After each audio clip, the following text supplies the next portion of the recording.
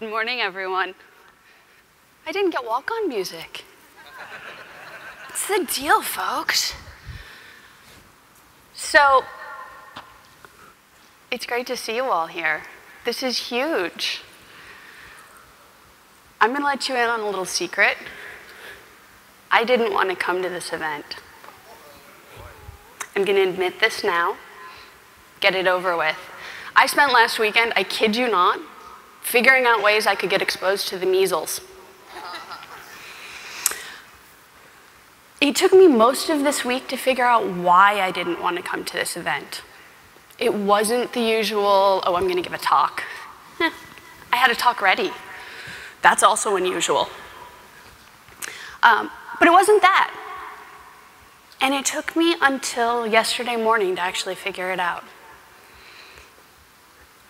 I helped Kit and Craig launch, actually more specifically, schedule the launch party, let's be clear, Kubernetes at OSCON in 2015. That was 150 people, give or take, in a room talking about cloud native as an idea, cloud native as a possibility, the foundation that was going to come. It took another 6 months to get that started. And I like those smaller events. My second week at Google, Kelsey and my second week at Google, was the first KubeCon. He gave a great shout out to Joseph Jacks and Patrick Riley for starting this and making it very, very much a community grassroots effort to build KubeCon. And I wasn't sure that was still here. This is 2017. This was this room, this keynote stage on Monday. Keynote day, Tuesday? Tuesday. It's been a long week. I knew over the weekend that this is what I was going to be stepping into. And I didn't know if it was still my community. I didn't know if it was still the group of people and the culture that I loved. So I said I had actually prepared a talk, so I'll do that really quick. We'll do that one first. So you get 2 talks. I'll do the talk first. I talk about Kubernetes as this bus that we get to help drive while we're building wings, but somebody strapped a rocket to the back. So this project over the last 2 years has gone madly. It's been great fun. It's grown hugely. The number of contributors, the number of people engaged with it, the number of users, it's been amazing. And yet I woke up knowing I couldn't give just this talk. Woke up yesterday. But I'll give this one to start. All 7 of the 4 founders of Kubernetes had an industry-changing vision. Math? Anyone? Come on. You laugh at Kelsey. All right. We were going to change the conversations about cloud computing. We're going to do cross-industry collaboration. But this growth caused problems in the contributor community. Nobody really understood as we were moving from a Google-led project to a community-led project how the power worked, who to ask for what. We were trying to build a distributed power system, distributed compute, distributed involvement, distributed engagement, distributed decision-making system, all for this community. And it wasn't really going all that well. People didn't know who to ask, so there was a shadowy power structure. Anyway, we got through all of that. Governance. Governance was important. So we elected a steering committee in October. Hooray, steering committee. That was very important. And we have this list of backlogs. And among the things that we have in this list of backlog, or this list of backlog items, includes culture and value and making the contributor experience better and making sure that we actually distribute this power across the special interest groups and make sure they feel empowered and engaged. We have things like all of the extension points for Kubernetes that we've been talking about over the last couple of days, making sure there's a broad accessibility for an ecosystem, inclusivity, you name it, it's probably in this backlog. I also have graphs, lots of graphs. Many of them went up and to the right. It was great. There was lots of room for improvement. We were showing some improvement. That was the talk that I was going to give. But as I said, I woke up yesterday knowing I needed to rewrite this talk.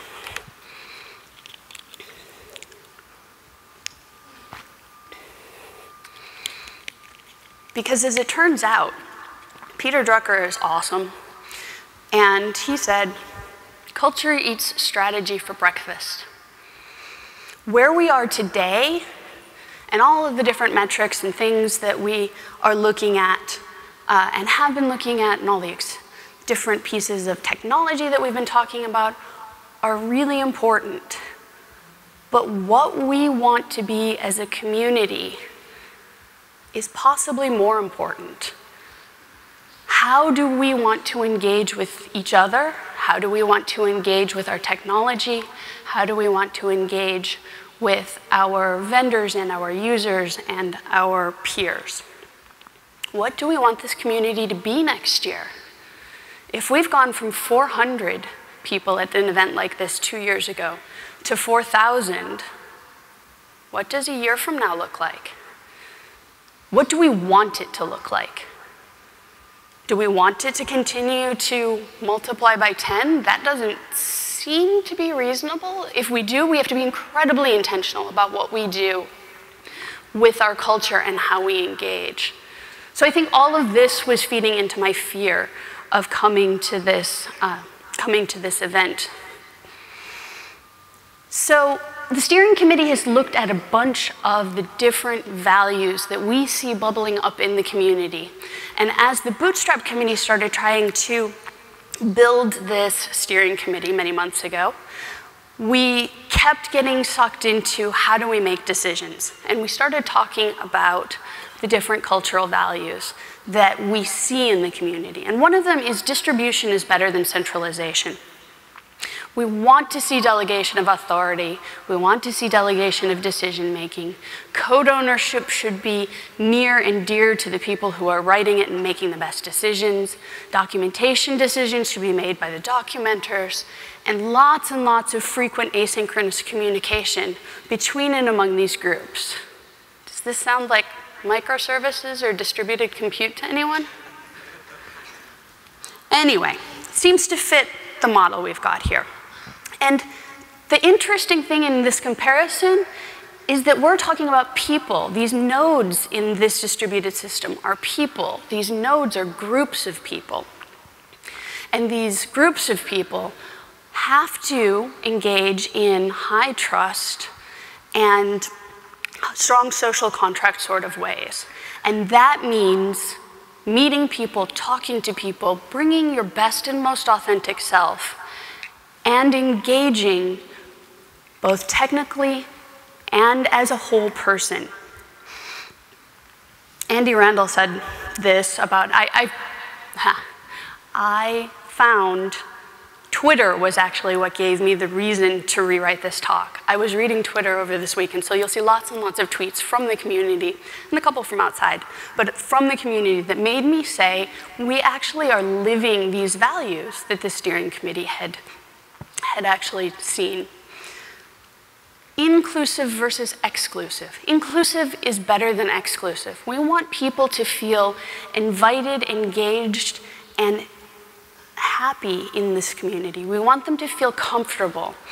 And one of the ways we saw this, I saw this on Twitter and I saw this reflected, was someone shared a note with Kim Bannerman saying that he was very surprised by how inclusive this was and how many women brought a very different cultural value to this particular event.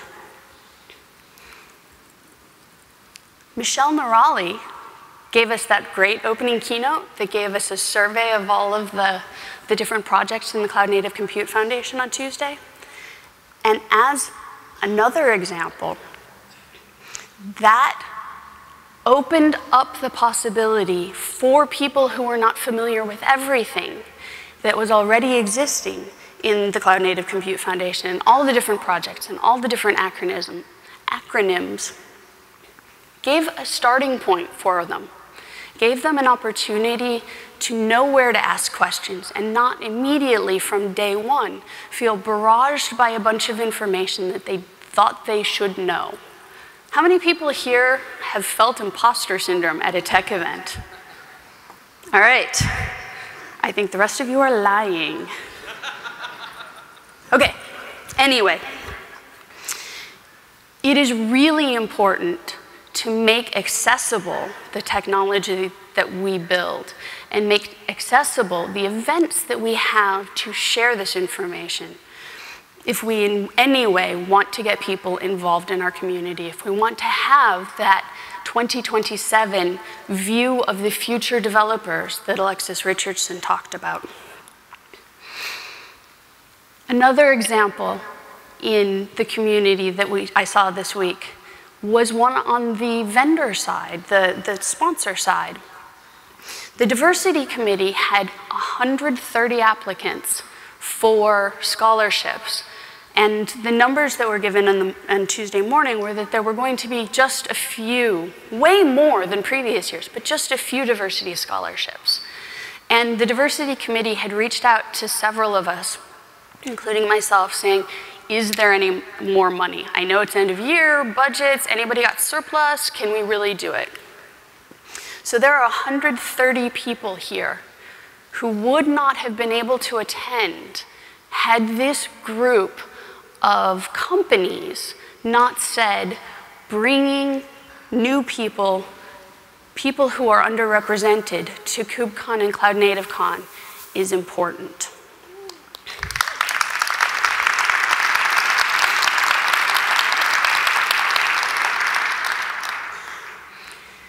If we just tell people things, if we just broadcast all the time, you don't learn nearly as well.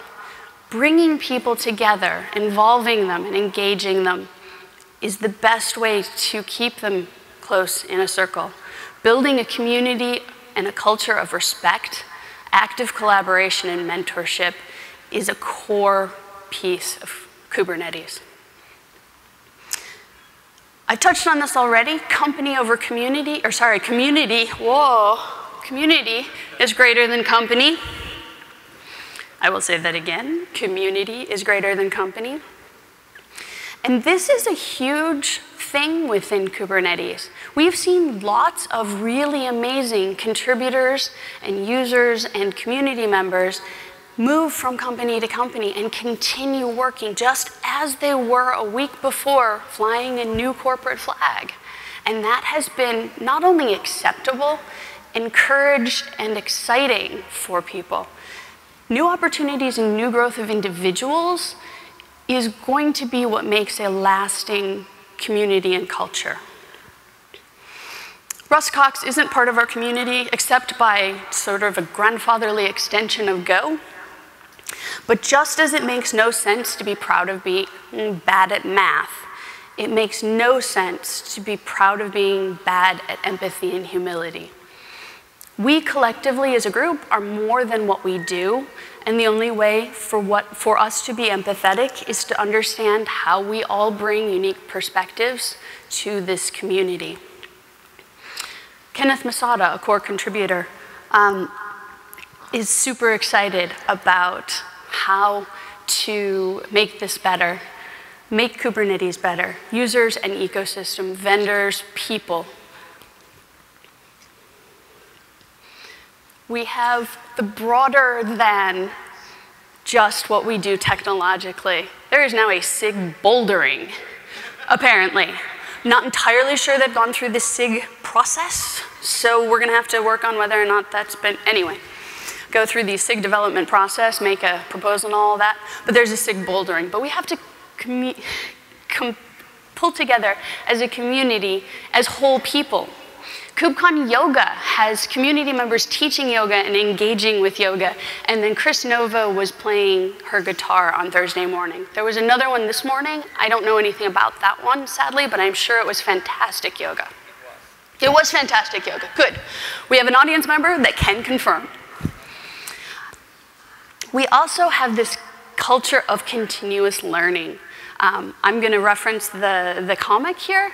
This comic is a comic that is put together by Google And there is research happening behind it about comics and delivery of visual information as a learning experience that is happening. And Kubernetes as a community, because we are so open, was one of the spots that they wanted to do this research. And this continual learning leads to a value of improvement always over any sort of stagnation. Always making sure that we're growing, always making sure that we're listening and hearing and being empathetic to someone else's perspective in order to bring our better Kubernetes, bring us a better platform, bring us a better project. Get out of your comfort zone. Learn, engage with people, understand their perspective. More continual learning. Fewer hackathons, more apprenticeships. This all leads to that core value of continual improvement and continual engagement, which leads to, further, the announcement that we are starting a Kubernetes mentoring program. Now, this has the idea of mentoring people from contributors to reviewers, reviewers to code owners, reviewers to approvers, approvers to code owners over time, and we are piloting a program. There's more information at that URL. And that is actually being led by Paris Pittman, George Castro, and Chris Love are all working in that. We also have the core value of retrospectives, again, going right back to that continual improvement, always making sure that we look back at what we've done and find ways to make our culture and our community and our software and our project better. We also have a value of automation over process. Open source projects have lots and lots of low glamour hard work. Not all of that can actually happen in automation.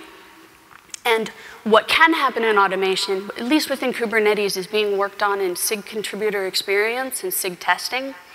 But where it can't be, where this hard work that has to be continual, the chopping wood, the carrying water, where it can't actually be automated away, we need to make sure as a culture that we reward it. We reward the work that is high value, low glamour. We reward the people who do the hard work that actually makes these projects operationally possible.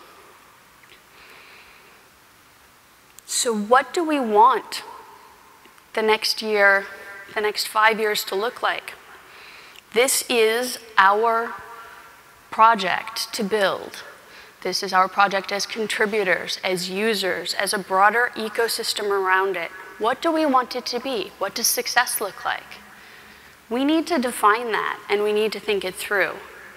We know we want it to be a cross-industry collaboration.